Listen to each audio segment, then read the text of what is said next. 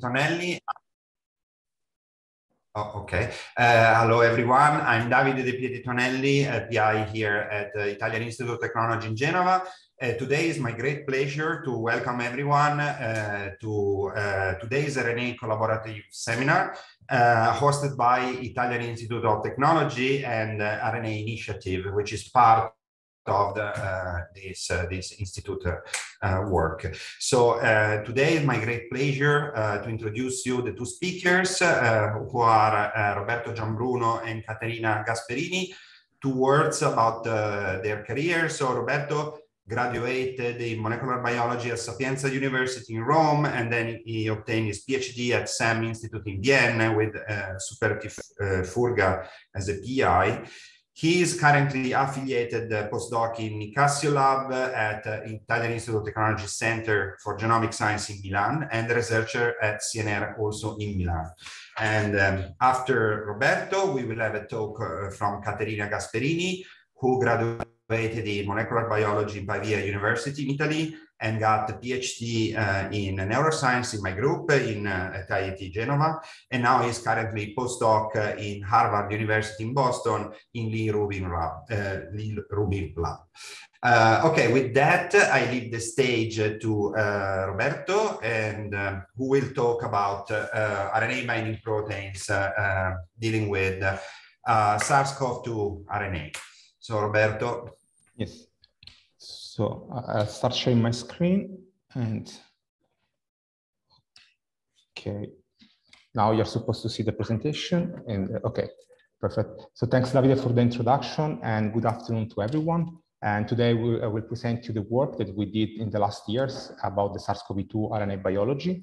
But before entering into the project, I just would like to introduce you the main players that act on this project. Indeed, this was a joint effort between three groups at the IIT, and in particular the group of Francesco Nicasio, the group of Gian Gaetano Tartaglia, and in particular the work done by Elsa and Andrea, and the group from Tommaso Leonardi, with a special thank to Camilla and Logan. So I will start just with this slide as just a general introduction on SARS-CoV-2. I will not go much in detail about it. I just would like to pinpoint some aspects. First of all, the fact that SARS-CoV-2 is a positive single-stranded RNA virus of a 30 kb long genome.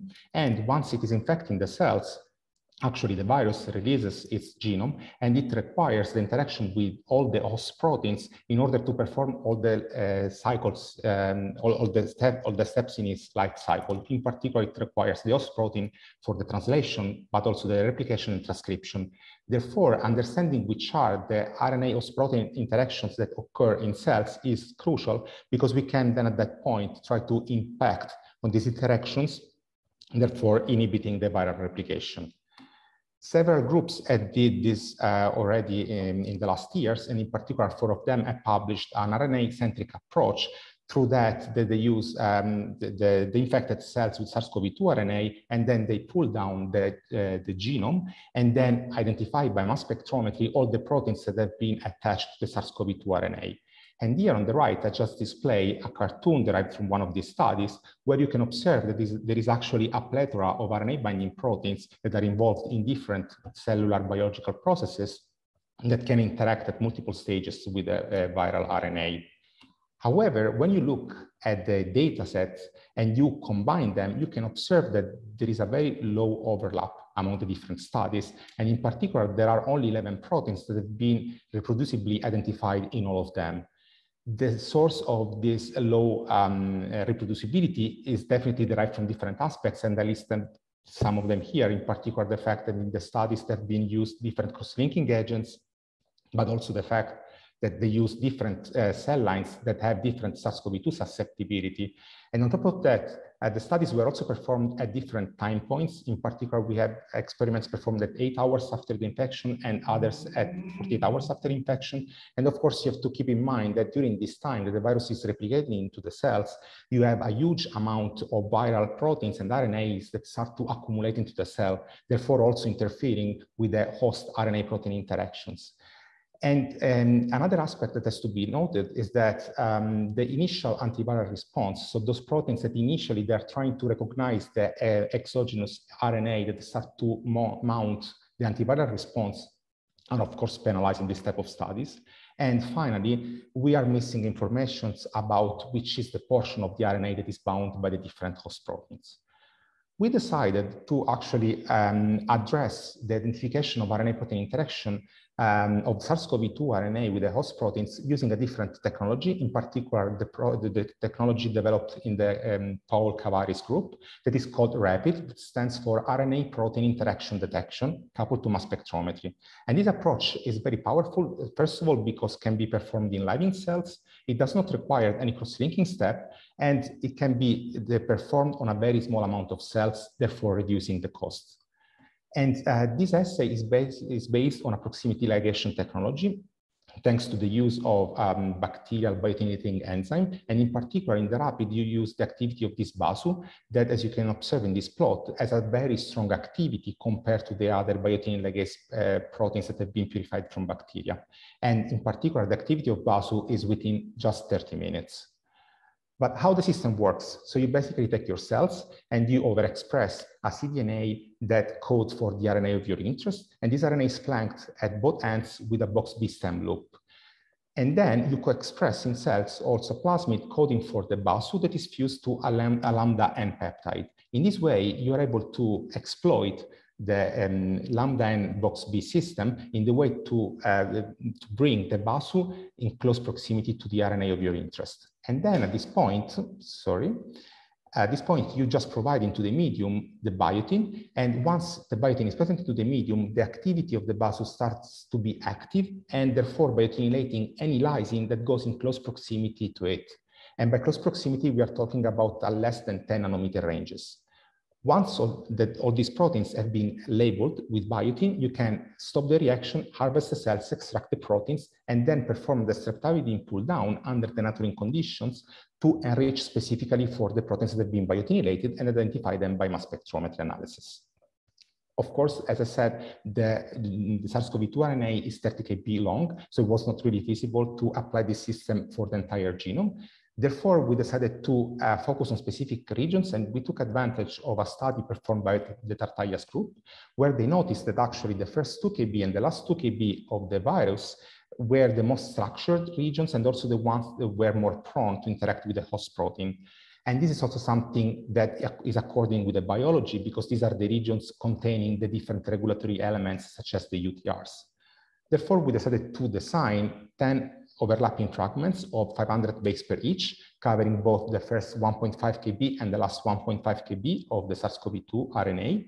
And on top of that, we designed a scramble control to use as a negative control of the same length and the similar GC content compared to the RNA fragments of the virus. And on top of that, we carried with us also a positive control, that is the ADEN15 RNA, of which we know the interactor. So the first thing we did was to check whether we had the possibility to predict a correct folding of the fragment that we designed according to the data that are available in the literature, because now there have been released the shape data about how the SARS-CoV-2 RNA folds in living cells. And this is just an example of fragment 1, where you can appreciate the fact that actually all the 7 stem loops that have been described by the shape data for fragment 1, for the 5' UTR were also retained within the fragment 1. So altogether, this data confirm that how we design the RNA is predicting to allow them to correctly fold into the cells. Therefore, the interactions that we are going to retrieve are most likely going to happen also in vivo. So then we performed the assay. So we expressed the RNA together with the BASU, and we provide biotin into the system. And we confirmed that everything was going correctly through Western blot analysis, in particular using a streptavidin HRP conjugate that marks every protein that has been biotinylated.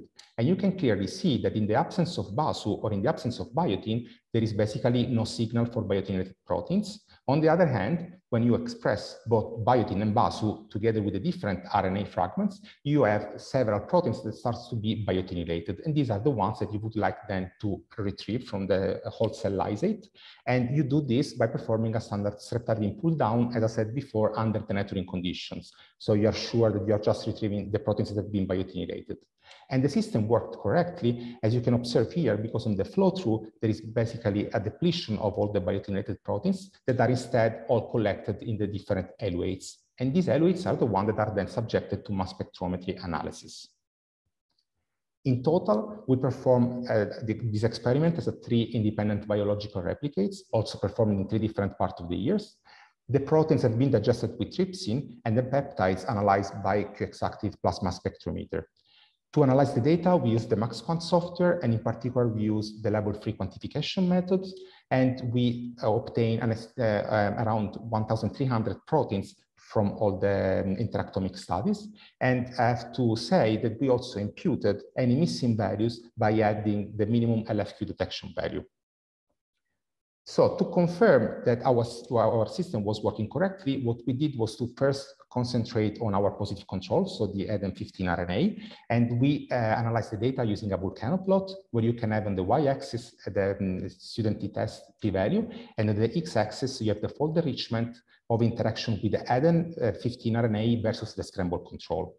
And as you can see in the figure, you have a cloud of gray dots that these are actually the proteins that are equally binding both the RNAs. On the other hand, on the upper right part, you observe these 3 proteins that are highlighted in black. That these are the proteins that are significantly enriched only with the ADAM15. And among them, we retrieved that the top interactor was self1, that is the known interactor of ADAM15. So confirming that the system is working as expected. So at this point, we applied the same type of analysis also to the other RNA fragments. And this is just a picture showing the volcano plots that have been performed for the analysis of the 10 different SARS-CoV-2 RNA fragments. And I just would like to bring your attention to the fact that for all of them, we were able to retrieve specific interactors among the proteins that are interacting too. And then we put all the data together in this representation thanks to the Cytoscape software, where you can appreciate the fact that actually the fragments, they are interacting with some proteins at multiple levels. In particular, there are some proteins that are shared by multiple fragments, but there are also proteins that are exclusively bound by single specific fragments.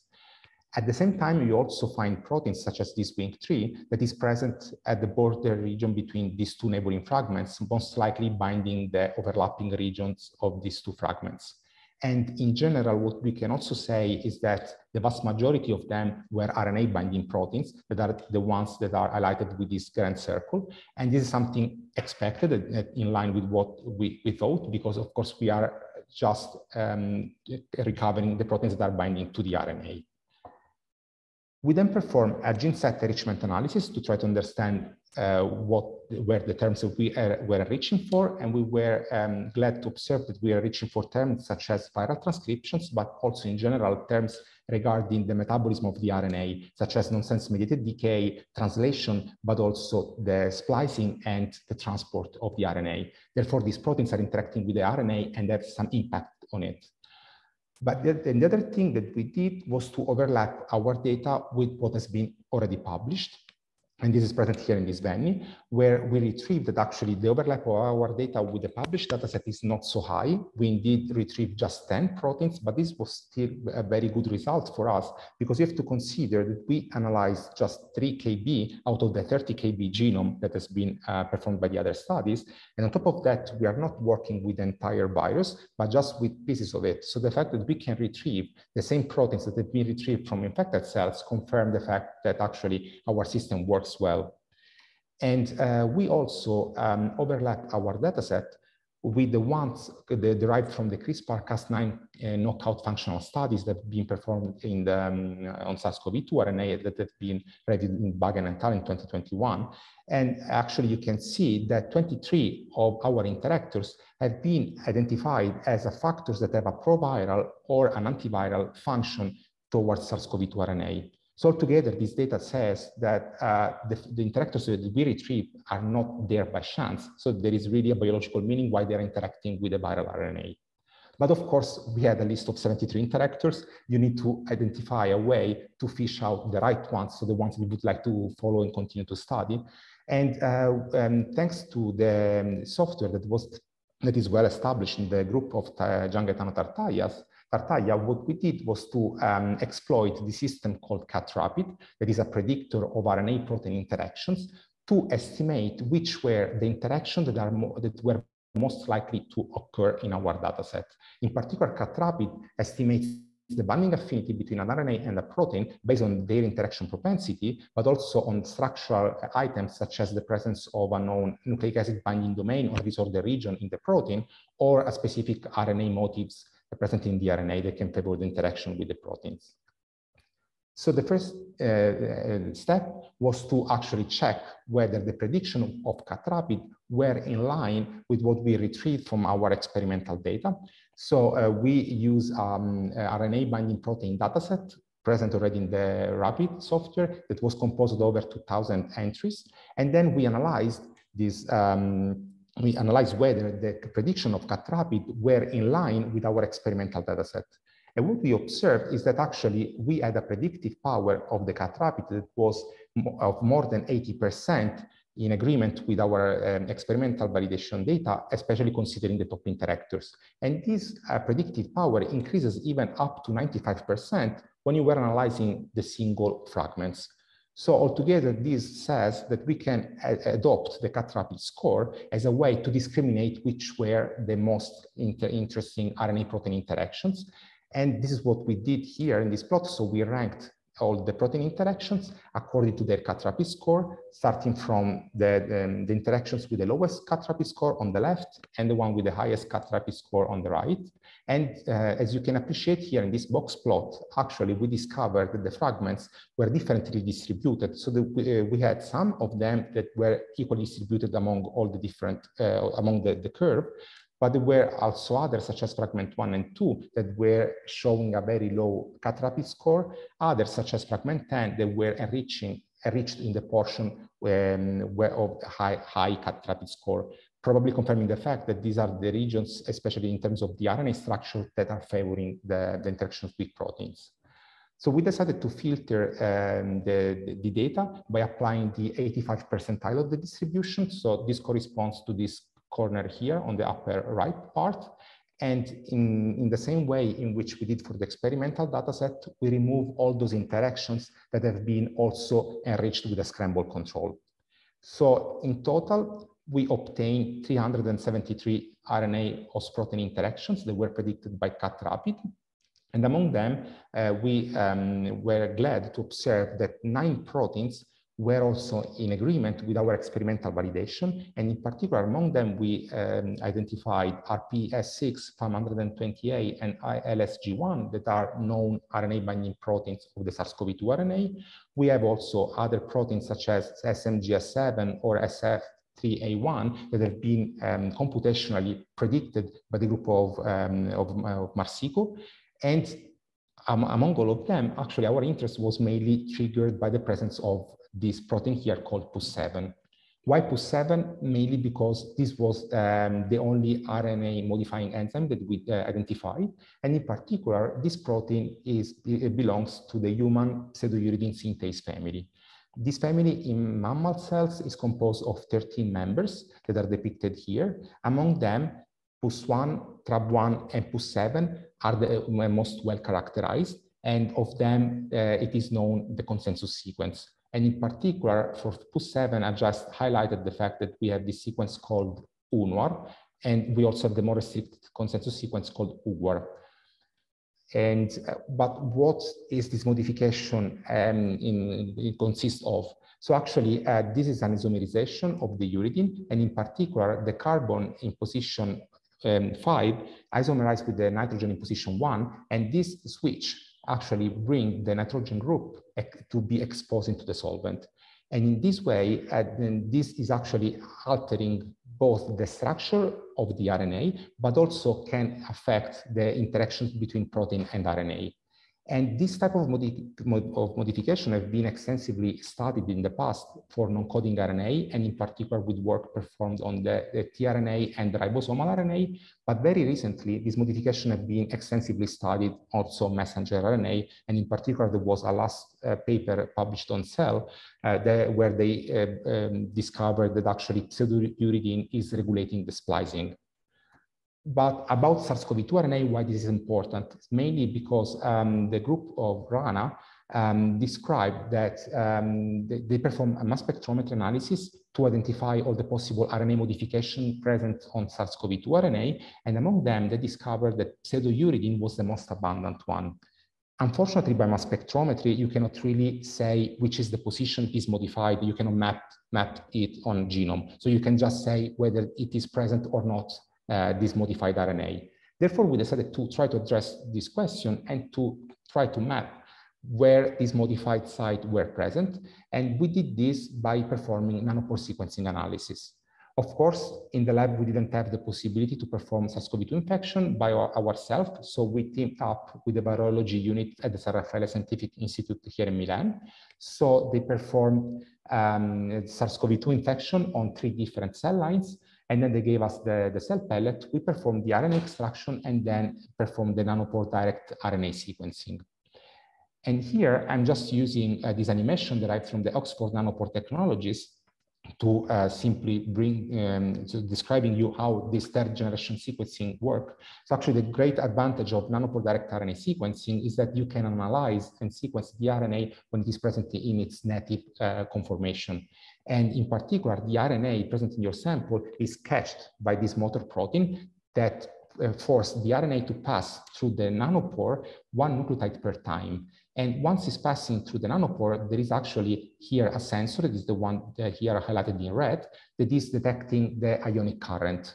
Whenever the nucleotide is passing, the nucleotide is modifying the ionic current in a specific way according to the structure of the nucleotide.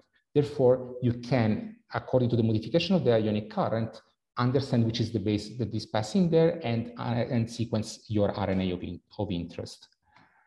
And as you can imagine, this system works not only for the normal nucleotides, but also for the nucleotides carrying a post-transcriptional modification. And here on the left, I just show you an example about how you can distinguish the ionic current difference between a guanidine that is methylated compared to one that is not methylated. So there is a very defined difference in the ionic current signal. And thanks to an algorithm called NanoCompore developed by Andrew Leger and Tommaso Leonardi, you can actually systematically and robustly identify all the modifications that are present in the RNA in your sample. And this you do it by comparing the signal to, versus a control reference, such as an in vitro transcribed RNA that is an RNA devoid of any modification, so that you can use as a control. And this is exactly what we did. So we first of all concentrate our analysis at the transcript level, mainly because the subgenomic RNAs are the most abundant form of RNA present in the infected cells. And we focused our analysis on the 14 canonical subgenomic regions produced in cells by SARS-CoV-2 RNA. And we use as a reference the in vitro transcribed RNA that was provided and made public available by the group of Nari Kim. And we then analyzed through NanoCompore the presence of modified uridines. Whenever there was a significant uridine found in a specific position in our NanoCompore data, then we were marking this with this black line. And we performed this assay, this analysis on CACO2, CALO3, and VERO-E6 cells. And you can appreciate the fact that actually the image looks quite similar in all of the cell lines. However, we still have a lot of events. So to really concentrate on the most confident ones, we decided to apply some filtering conditions, and in particular to say that to be a high confidence site that we can say this is modified by pseudouridine, it has to be identified in at least 2 out of 3 cell lines. And on top of that, it has to be contained within the PUS7 consensus sequence, the one that I said, UNOR. And here, just displaying this representation, the 53 sites that passed our threshold and how they are displaying the subgenomic RNAs that are encoding for the canonical ORFs. And among them, we in particular highlighted the ones in which you observe this sequence is written, because there are 8 sites of them that carry the most restrictive consensus sequence of PUS7, this one called UGWAR. And these are definitely the ones that are for sure target of PUS7. And among them, we were quite intrigued by the fact that we discovered a modification present on the TRSL of some of these subgenomic RNAs, and most likely the presence of pseudouridine in this site can impact on the translation of the subgenomic RNA. However, we still don't know if this is a positive or a negative event. We are still working on it. And with this, I would just like to conclude and to summarize what I've shown you today. So we have characterized the host protein interactions by applying a different system. So this is called rapid MS, and in particular, we focus on the 5' and 3' ends of the SARS-CoV-2 RNA, and we identify several factors that are most likely going to impinge on the SARS-CoV-2 RNA life cycle. And among them, our attention was caught by PUS7, because this is a writer enzyme, and in line with the fact that we retrieved PUS7 in our interactomic analysis, we discovered that several U's were modified from our nanopore direct RNA sequencing analysis. Now we have some open questions that we are currently working on, and unfortunately I don't have data to share with you at this stage, but we are trying to understand exactly which is the biological role of pseudouridine on the SARS-CoV-2 RNA biology, and on top of that, whether PUS7 is the only enzyme acting on it, or there are other enzymes, because for instance, in one of the interactomic studies performed by Flynn et al., another pseudouridine synthase, PUS1, has been discovered. So we think this is not the only enzyme that can act on SARS-CoV-2 RNA. And with this, I would like to acknowledge the people that contributed to this work, and in particular, the people from the Nicasius group, and in particular, special thanks to Francesco Nicasio, the people from the Leonardis group, and in particular, Camilla and Logan, that took care of the nanocompore analysis.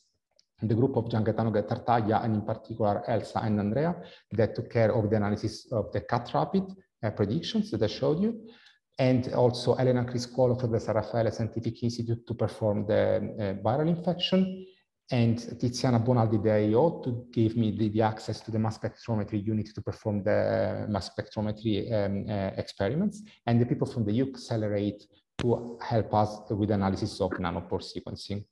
And with this, I've stopped, and I'm happy to receive any question. Thanks for the attention. Yeah, can you hear me? Yes. Thank you, Roberto. Very nice talk. Let's leave the stage for question in case there are any. Otherwise, I don't see question in the Q&A. Otherwise, I can start with one question related to the redundancy of PUS enzyme with respect to pseudouridylation. Do you expect that this is the most important one, for example, expressed in hairy cells, or so? Can you elaborate on that? We honestly don't know if, so in terms of expression, definitely PUS7 and the other PUS enzymes are expressed at the same extent. However, what can be quite different is the activity of these enzymes. And at the moment, we don't have an assay that can tell us exactly if an enzyme is more active than another one. From some data that we have, in some preliminary data that we have in the lab, we think that there might be some redundancy among the different PUS enzymes, and especially PUS7, PUS1 might have common targets. However, it is too preliminary to say whether, in the case of SARS-CoV-2 RNA, PUS7 is the only enzyme acting on it, or whether the other proteins, in particular, for instance, PUS7 has also a paralog called PUS7L that can also contribute with its activity on the pseudouridylation of the RNA. Okay. And related to the hairy cells, can you eventually, did you have a look, for example, at the expression of PUS7 in these cells? Yeah, so the expression of PUS7 is quite constant in every cell line. Okay. There are no cell, or at least the cell lines that can be infected by SARS-CoV-2 RNA do express PUS7. So we are not expecting something different when you are changing the cell line model, or in a specific cell line such as lung versus another type of like an epithelial cell. Okay. So then might be a good target for, seems a good target for therapy, no? Maybe for yes, drug. Definitely. Also because actually in November 2021, there was a small compound that actually has been described to partially inhibit the catalytic activity of PUS7, just that this small molecule is still not available in the market. So as soon as can be available, we definitely are going to use it and check whether this can impact or not on SARS-CoV-2 replication. Okay, okay, good luck. Meanwhile, it looks like a Q&A today doesn't collaborate. So if anyone wants to ask questions, Fabrice just said to ask them through Echo. We have a question in the chat from Gang Chen. They ask whether about chemical modification in the frame shifting of pseudoknot in the region. Maybe I'm not completely understand the question. He asked whether there are chemical modification, I believe, possible in the frame shifting of pseudoknot region. Anyway, in general, from our nanocompore data, we just focus on the presence of modified uridines. So we just know whether these were present or not as a modified uridine compared to the IIT transcribed RNA. We didn't check for other chemical modifications. Most likely they're going to happen, but I don't know the results, honestly. Okay. So unless there are other questions, maybe not. We are already 31. I would then thank again, Roberto, for your nice talk. And I would leave the stage to Caterina for a next talk on RNA in neural stem cells. So yeah, the stage is yours. Wait, let us share the presentation. Can you see it? Okay. So thank you, Davide, for the kind introduction and for inviting me to give this talk. I'm very happy to be here today and to have the possibility to talk about the work that have been carried out in the lab of Davide, which is the neurobiology of Mirna lab. The focus of the lab is the study of the molecular control on neural stem cell fate. And in particular, we have been working on the study of microRNAs and PU interacting RNAs. And today, I'm talking to you about the pRNA pathway and in particular how MILI sustains neurogenesis and prevents cellular senescence in the postnatal hippocampus. So I will give you an introduction on how pRNAs and the PIRNA pathway is produced and has been studied, about also adult neurogenesis and the regulation of adult neurogenesis, and then we will move to the results. So in the first part, we will dissect the pRNA pathway expression during adult neurogenesis, and in the second part, we will infer the function of the pRNA pathway in adult neurogenesis. So what are the pRNAs? pRNAs are PU interacting RNAs consisting of 26 to 32 nucleotide single-strand RNAs. They are dicer independent and they are organized in the genome in clusters. They are very abundant. We know like 10 million of unique sequences in mouse, and they are poorly conserved among the organism. And they can have a post-transcriptional and a transcriptional regulatory capacity, and they are mostly expressed in gonads. They have been discovered in Drosophila, but they are also expressed in mammals. In gonads, what we know, and this is true also in somatic tissues, the pRNAs are transcribed in the nucleus from pRNA clusters or transposon loci. They are transcribed in long pRNA precursor exported to the cytoplasm where they interact with the PIWI proteins, and in the adult mouse we have MILI and MIWI, two main PIWI proteins, and so they interact with these proteins to perform mRNA target repression. So the target repression is achieved through the canonical RNA interference and also to this so-called ping-pong loop, which is a self-amplification loop in which the pRNA target becomes itself a pRNase once it is cleaved. So the main target of pRNAs in the germline are the transposable elements. Transposable elements are mobile genetic elements that can move in the genome and integrate in different regions of the genome.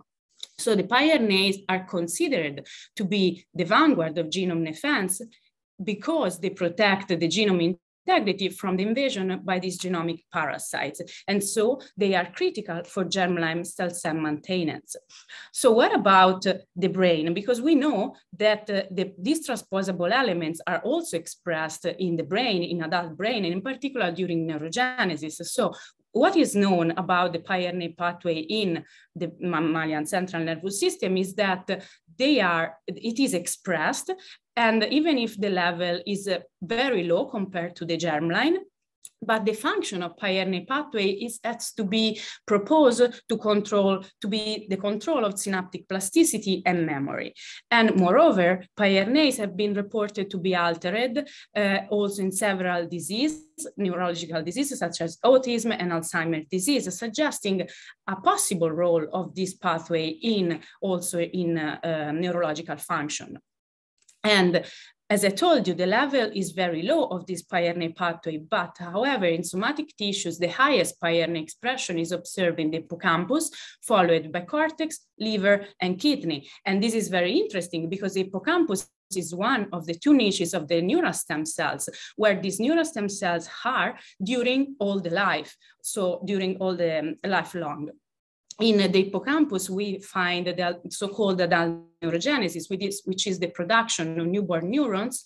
And thanks to the neural stem cells, which are cells mainly in a quiescence form that can exit from quiescence and proliferate, generating these neural progenitor cells, MPC. And today I'm going to talk to you about these cells, MPCs, and they can differentiate and generate mature neurons or astrocytes. And the balance between proliferation, quiescence, and differentiation preserve lifelong adult neurogenesis. This balance is impaired, for example, during inflammation and aging, where the neural stem cells are mainly in quiescence, and they most likely, if they differentiate, they most likely generate reactive astrocytes, inducing inflammation and, of course, inflammation phenotype in the brain. So aging is one of the factors that modulates adult neurogenesis, together with a lot of other factors, including epigenetic regulators such as microRNAs. What about pi-RNAs? Given the fact that pi-RNAs are so important in the germline for the stem cell maintenance, is it possible that even in the brain, in neural stem cells, they perform the same function? So we asked whether the pi-RNA pathway is expressed in neural stem cells and so in adult neurogenesis, at what stage, and is it involved in stemness maintenance? Our hypothesis is that yes, it is, and the pi-RNA pathway could be enriched in hippocampal neural stem cells to preserve their stemness by silencing transposons. To test our hypothesis, we start with analysis of the PIWI proteins. So as I told you, MILI and MIWI are the main two PIWI proteins expressed in adult mice. So we started analysis comparing the testes, where we know that these proteins are very highly abundant, with the total hippocampus and the MPCs. And we found that MIWI was almost undetectable in all these hippocampus and MPCs. Instead, MILI, surprisingly, was like almost undetectable in the hippocampus, and this was already been reported, so this was not surprising. But the fact that was like striking was that the level in MPC was not negligible, was like 40% of the level in the testes. And this was like pushing us further in our analysis. And so we looked more closely in the population of the hippocampus and in the cell population, and we compared neurons, so mature neurons in culture, with MPC. And we found that the MILI was enriched in the MPC compared to the neurons, again suggesting a preferential expression of MILI in neural stem cell rather than in mature neurons. And then we followed the cells, neural MPC cells, from the proliferation to differentiation into immature neurons, so along 0, 4, 7, and 14 days of differentiation, and we found that the expression of MILI protein was reduced during neurogenesis, with a peak of expression immediately upon differentiation at DIF4. We then validated this in vivo, so we moved in vivo and we checked for the expression of MILI protein in neural stem cell in adult hippocampus. To validate this, we use a split Craig-Weiler approach to selectively label neural stem cells and their progeny in the hippocampus of a postnatal TD tomato-3 reported mice. So we were able to see the expression of MILI here in white, colocalized with the TD tomato red neural stem cells in the subgranular zone of the adult hippocampus. And this was also true at the level of the mRNA when we sorted the cells, the TD tomato positive cells, after 10 days and 30 days after the injection of the split Cray, meaning the analysis of the immature newborn neurons and the mature newborn neurons. And we found that, again, MILI was expressed and enriched in the mature newborn neurons compared to the progeny to its progeny and to the other population of the cell of the hippocampus. So we were very happy with these results, but what about the other elements and factors of the pI-RNA pathway? So we checked, of course, for other elements that has been proposed to be expressed also in brain, because of course, as I told you, this has been studied almost exclusively in the gonads. So a lot of these genes and proteins are expressed just in gonads. So maybe there are other factors in the brain that we cannot know. But we checked the expression of some crucial elements for the pI-RNA biogenesis, such as the Tudor domains and the helicase MOV10, and they are all expressed in neurogenesis, so suggesting that in neural stem cells, suggesting that the pathway is present, the machinery is there. So what about the pI-RNAs? We performed small RNA sequencing data on adult NPCs, and we found about 500,000 reads that perfectly aligned to the annotated pI-RNAs. To confirm the identity of these pI-RNAs, we looked at the feature of the pI-RNAs. One feature is the length. So as I told you, they have to be in the range between 26, 32 nucleotides. And our reads were peaking around 30 nucleotides. So they are in the same range of the pI-RNAs. And also another feature is the uridine bias at the 5' ends that they show when they are being processed in the cytoplasm. They are cutted to present the uridine bias as the 5' end, and our reads harbors this bias. So another feature is the production. So there is this pI-RNA phasing is another way to produce pI-RNAs, and it's very peculiar. So you can, so the cleavage of the pI-RNAs is phased along the clusters, and indeed the nucleotide pair distance probability between the 5' termini of putative pI-RNA and secondary pI-RNA was distributed similarly to the one of observed in other animals. So suggesting again that these reads that we found were bona fide pI-RNA. Another feature that is very important for the pI-RNAs is the 2O' methylation at the 3' end. And we were able to demonstrate that some of the most abundant pI-RNAs that we identified in our system express harbors that methylation. So all this validation have been done to prove and to try to demonstrate that the reads that we identified are pI-RNAs. We check also for the mealy dependency. So are these small reads mealy dependent? And the answer is yes, because when we knock down mealy in neural stem cells, we found that some of the most abundant pI-RNAs were depleted upon mealy knockdown, suggesting that they are mealy dependent. Interestingly, these reads were distributed in the genome in clusters, and this is another feature of pI-RNAs. They are distributed and organized in clusters in the genome, and we found specifically 298 pI-RNA clusters that were moving dynamically during neurogenesis with a peak of expression at D4, and this peak of expression we observed also for the expression of mealy. So this was consistent with the expression of the PIWI protein mealy. And we then demonstrated the expression, validate the expression of this, some of the most abundant pI-RNAs in vivo, in neural stem cell, in TD tomatopositive cells sorted from adult hippocampus, and we found that these reads were enriched in neural stem cells compared to the other progeny, to the other cell population of the hippocampus, sorry. So everything is suggesting that expression of pI-RNAs is enriched in neural stem cells and parallels the mealy abundance. So what about the function? To infer the function of pI-RNA pathway in vivo, in neurogenesis, we inhibited mealy using two antisense oligonucleotides, and we injected this gapmer against mealy in one hemisphere of the brain, in one hippocampus, and the control one in the same brain in the other hippocampus. So we can have the internal control in the same samples. And then after 30 days, we were very happy to see that we perform a knockdown of mealy both at the level of RNA and protein. This is in vivo from the hippocampal tissues. And after 30 days, we monitor the neurogenesis. So we checked for markers of astrocytes and neurons. And here we have an example. So GFAP is a marker of astrocytes. And what we found is that after 30 days, there was a marked increase of GFAP expression, both at the level of fluorescence intensity, but also at the mRNA level, to assess whether this GFAP and these astrocytes are newborn or just an increased expression of the protein.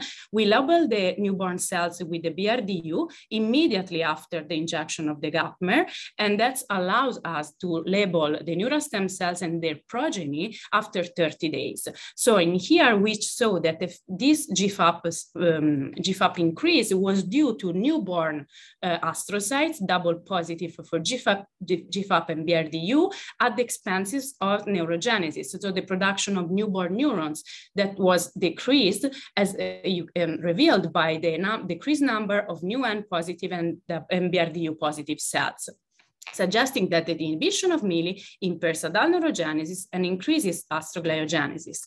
And given that aberrant proliferation of astrocytes could bring to the generation of reactive astrocytes, we checked the morphology of these GFAP cells, and we saw that in the ipsilateral hemisphere injected with the Mili knockdown gapmer, we saw an enlarged body nuclei of these cells, and also an aberrant morphology of the GFAP cells, suggesting that they can be reactive astrocytes. And confirming this hypothesis, we observed a significant increase in the level of known reactive glial markers upon Mili knockdown in adult hippocampus. So confirming and suggesting that the inhibition of Mili impairs neurogenesis and increases astrogliogenesis and reactive astrocytes. And if you remember at the beginning during the introduction, I told you that during aging and neuroinflammation, there is this conversion of neural stem cells into reactive glia at the expenses of neurogenesis. So whether Mili is involved in this mechanism is unknown. So to address these questions, we investigated the senescence-associated phenotype gene expressions and also cell cycle exit and beta-galactosidase activity, which is a measure of senescence.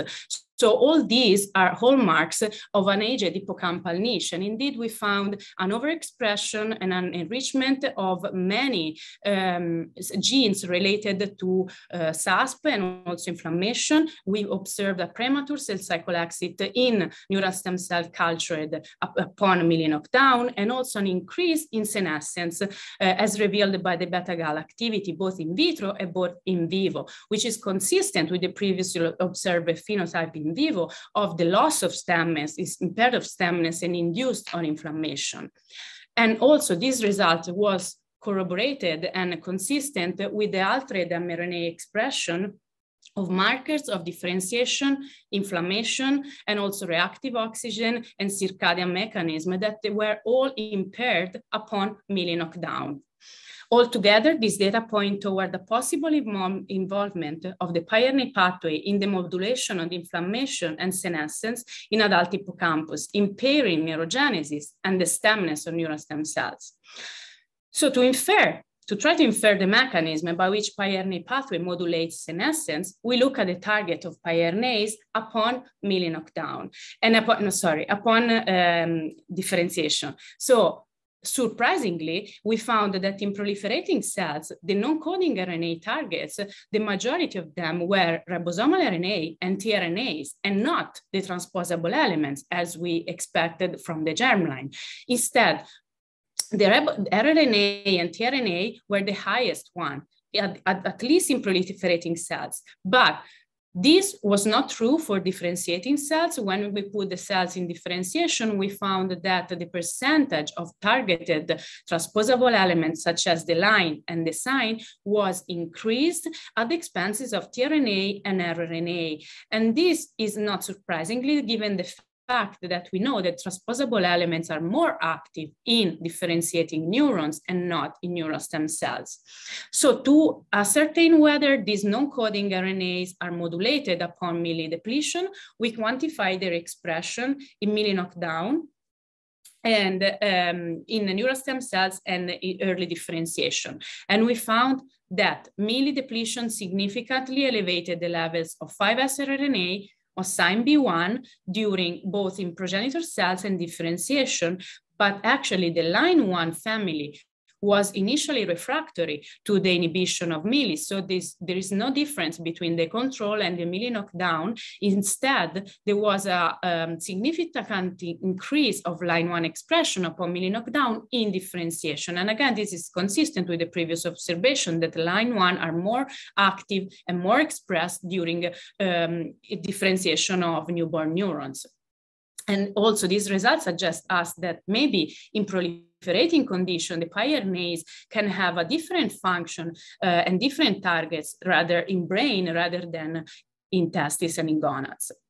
What about the mRNA? Because these are non-coding RNA targets, but of course we look also at the mRNA targets, and we found that the majority of modulated genes upon mealy depletion were upregulated, and the majority of them were targets or were harboring homology sequences of piRNAs. And the gene ontology analysis of the targets, the upregulated targets, reveal pathway genes involved in pathway such as regulation of transcription, DNA repair, RNA splicing, and translation, which are all functions that have been shown to be regulated by piRNA pathway in germline and somatic tissues. And also gene ontology of downregulated targets instead highlights genes involved in process like apoptosis and cell differentiation, which is in line and consistent with the phenotype that we observed upon mealy knockdown in neurogenesis, which is again the loss of stemness and impaired neurogenesis. And with that, I would like to conclude. So what I've shown you so far is that this is the first report of a role of the piRNA pathway in neurogenesis, and mealy and piRNAs are enriched in MPCs and are dynamically expressed along neurogenesis with a transient peak of expression during upon early onset of differentiation. And the inhibition of mealy and the depletion of mealy-dependent piRNAs impairs neurogenesis, induces senescence and neuroinflammation, modulates more than 6,000 genes involved in inflammation, differentiation, circadian, metabolism, and so on. And also that the main targets in neural stem cells of the brain are different between from the ones in gonads. So all these, the take-home message is that the piRNA pathway is required for the maintenance of stem cells pools, both in gonads and in brain, but the mechanisms are different. Of course, this is like the first report and the first study, and further studies are needed to try to understand which is the possible mechanism by piRNAs and mealy modulates neurogenesis and modulates the senescence and the astrogliogenesis in adult brain. And I would really like to thank Davide and Kirill, who is the bioinformatics guy in our lab, and he did a great job with analysis of the mRNA sequencing data and all the experiments, and Silvia Roberta for their extremely helpful help and during the experiments and during my PhD, and all the Mirna lab that I'm sure is like listening to me, and hi to everyone. And thank you for your attention. I'm very happy to take your questions. Okay, thank you, Caterina. We leave the stage to question. In case there are, please, I remind, use the chat because Q&A doesn't work. In case there are no questions. Okay. So what, maybe I can ask thinking, so what could be, in your opinion, the role of, RNA targets or tRNA as targets of piRNA in neurostem cells? Wait. Yeah, go ahead with the question. Okay, yeah. Yeah, so the RNA and tRNA and also the gene ontology was showing point toward a possible involvement of piRNAs in regulation of translation. And so we speculate that maybe one of the possible mechanisms by which pioneer pathway was regulating the switch and the differentiation of neural stem cells was through modulation of translation and aberrant translation. And so we were also able to demonstrate that upon mealy knockdown, there is a higher translation rate in vitro, at least in the cells. So maybe this can be one possible explanation why they are the main targets, because they are both involved, of course, in translation. And so maybe translation can be one of the mechanisms, or the possible mechanism. Thank you. Thank you. Yeah. Maybe I can stop. Sure. Yeah. I don't know if there are no questions. Then I simply thank you. Thank you, Roberto, for nice talk, and everyone for being here with us today. So have a nice day. Thank you.